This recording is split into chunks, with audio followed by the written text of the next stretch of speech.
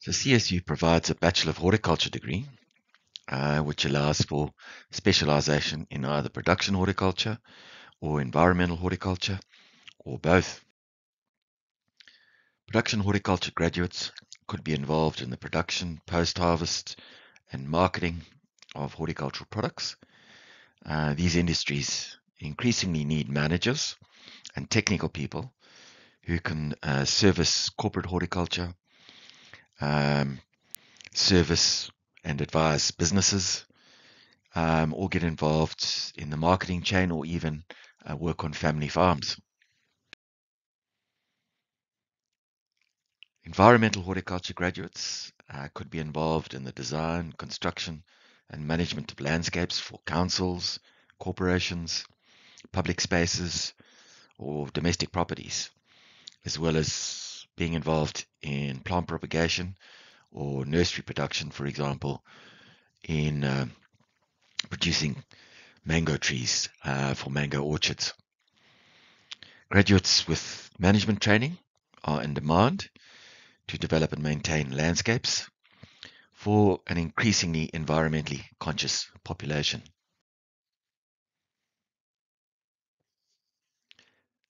So there are opportunities for employment for wage and salaried workers in landscape planning and architecture, tree management, municipal parks and gardens, lawn care, grounds maintenance, and even for trained horticulturalists working in greenhouse operations, nurseries, orchards, garden centers, golf courses, sports field operations, florists, or even fruit and vegetable production units. There are also management roles and scientific jobs for our graduates. So you might work in food, soil, water, chemistry industries. You might become a plant breeder or a plant pathologist. Many of our graduates work in sales and service jobs, including marketing specialists, sales representatives, agronomists, consultants, buyers, or contractors. Other opportunities might include agricultural production and management roles, finance and banking, manufacturing, processing, toxicology, engineering, entomology, communications, education, extension, public relations, and many more. Yeah, it's interesting to see finance and banking there. Many of our graduates actually work in those industries.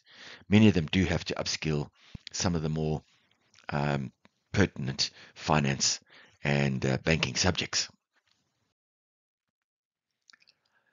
In terms of opportunities for employment, Jim Prattley, um, who represents CSU on the Australian Council of Deans of Agriculture, has research graduate opportunities, and he claims that there are approximately 5 jobs out there for each agricultural graduate.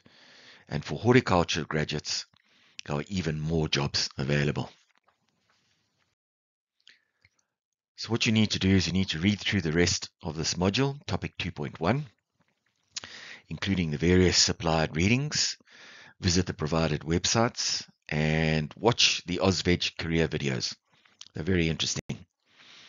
For the rest of this module, we will utilize components of CSU's Strive program to determine our own personalities, goals, motivations, and interests.